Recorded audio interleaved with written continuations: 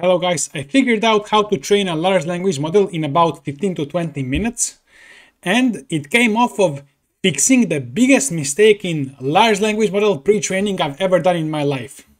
So this is pre-trained from scratch, not fine-tuned from an existing model. And you can see here that it actually speaks coherently. This is just 15 minutes of training on age 100. I'll tell you more. So once upon a time, in a cozy little village where everyone came together to talk about the world, in this town there was an amazing club called Diversity. So it actually has some coherence, although I think if I let it train for maybe 15-20 more minutes, maybe an hour, it would be even a lot better. But it knows that it's talking about a club here, and then it mentions club later here again, meaning that it keeps the context. It knows like what this, and it's a village, and like there is a club in the village, so it makes sense. So first of all, this model is full gated delta net model.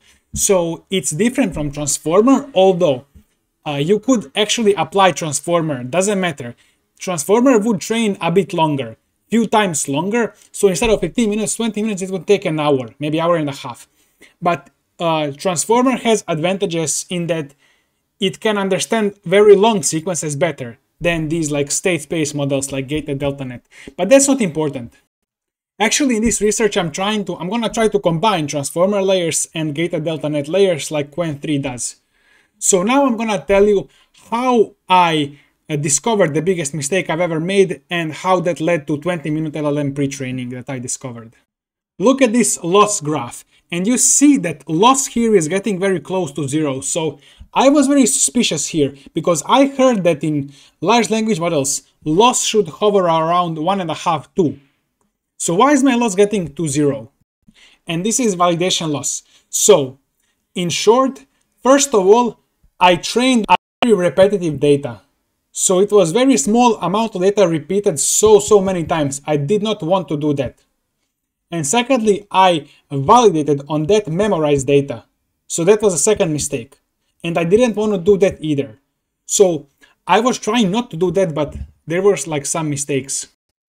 And here, this is the bug fix. So this is the bug, the old version, and this is the new version. So I'm gonna explain.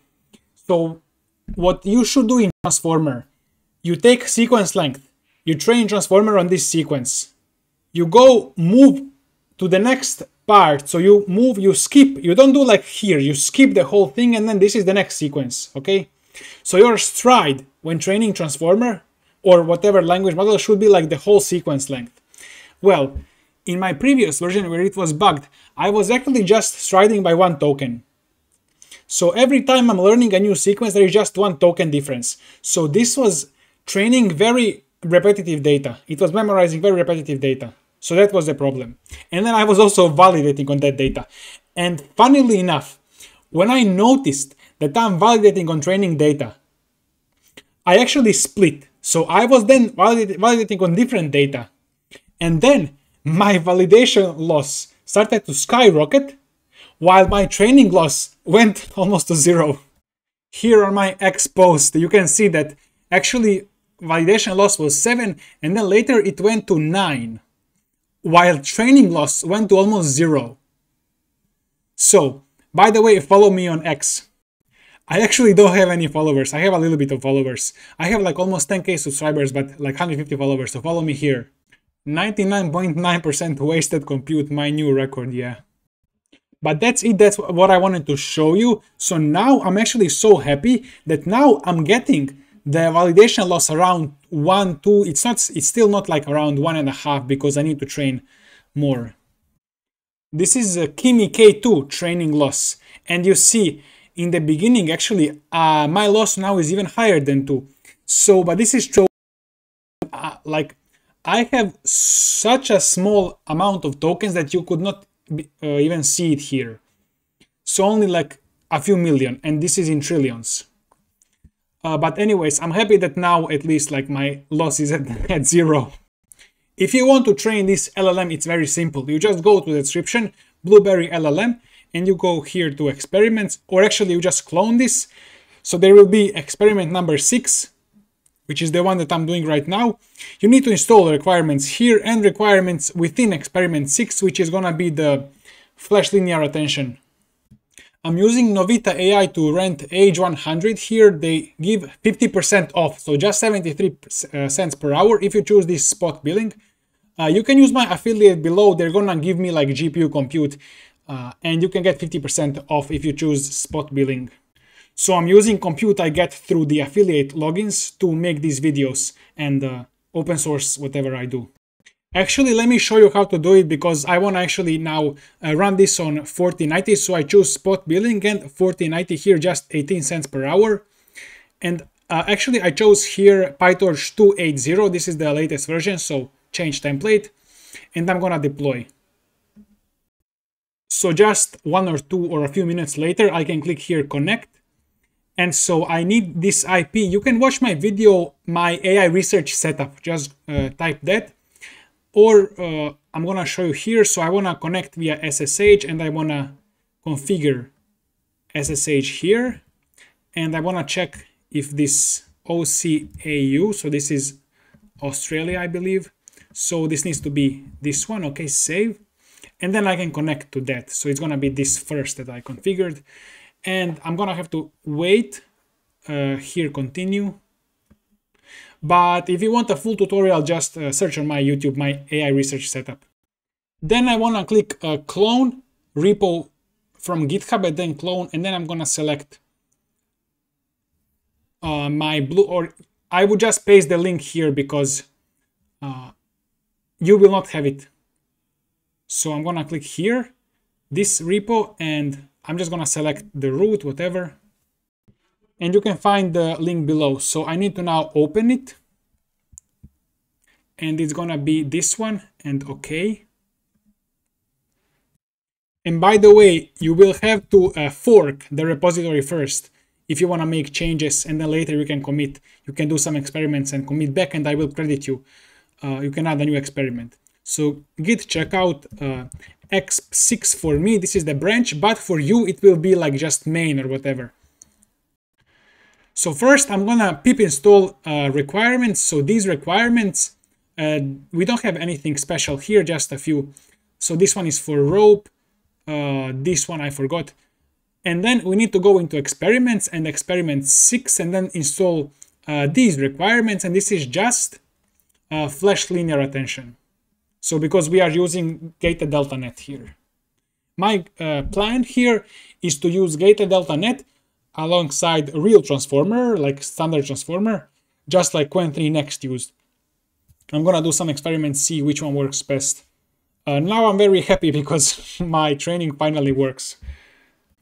So now I'm using 4090 GPU. So previously I was using Age 100, so it trained for like 20 minutes to 1 hour, but now it's gonna train a couple times slower.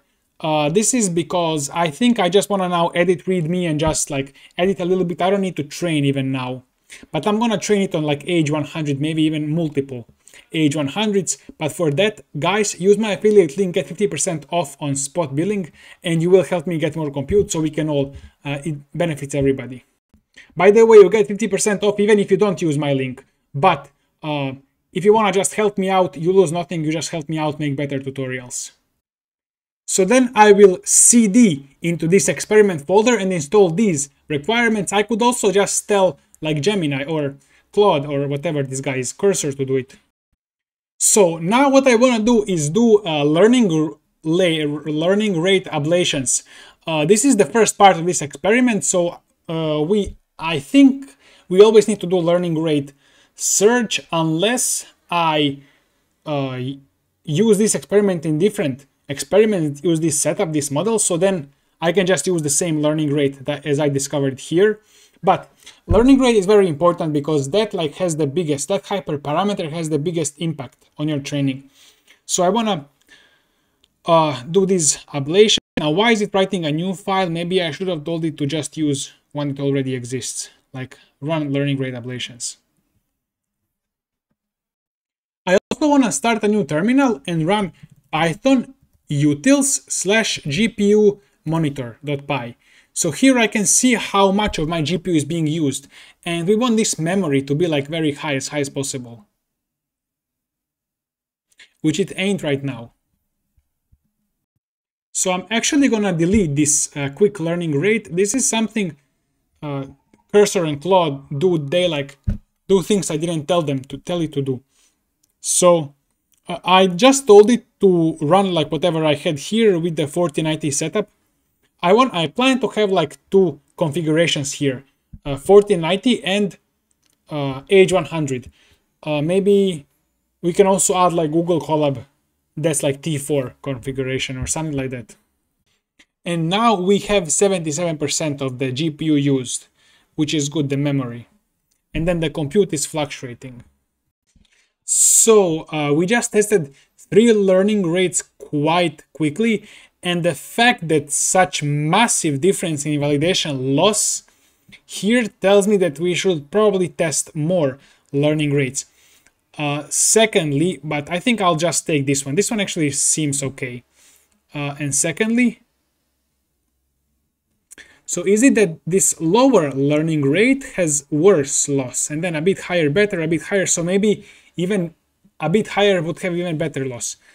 But what I wanted to say is maximum tokens 5 million.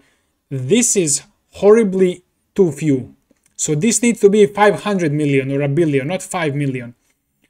So I'm gonna tell it, look at the learning rate, but we just trained for 10 steps. Yeah, this was a test. Why did I not train for more? Oh, that was just a test. I forgot. I was just testing. So I tested more learning rates on more steps, and I found the best learning rate, 0.001. Then I ran the second experiment training for 1000 steps with that learning rate. Now my loss is actually it's same as the other big language models, which makes me so happy. Before it was so different. And then Perplexity as well. It's around right. And you see loss is slowly still going down, which is good because before my loss would go down like here, boom, 0, boom, that's it. And that was so suspicious. So in this README file in experiment 6, I'm showing both of these results. Perplexity 78, this is good because usually I think it's around 50, 40, 50 in a well-trained LLM. Finally, it's good. It's good finally. It already learned sentence structure, although it trained for like 10 minutes on 4090, which is not H100 that I was using in the beginning. So this is even less training. But it knows sentence structure. It knows like subjects, verbs, nouns and stuff. But we need more training. But I think this is very good. So that's gonna be it for this video. And you can check out my school below and see you next time.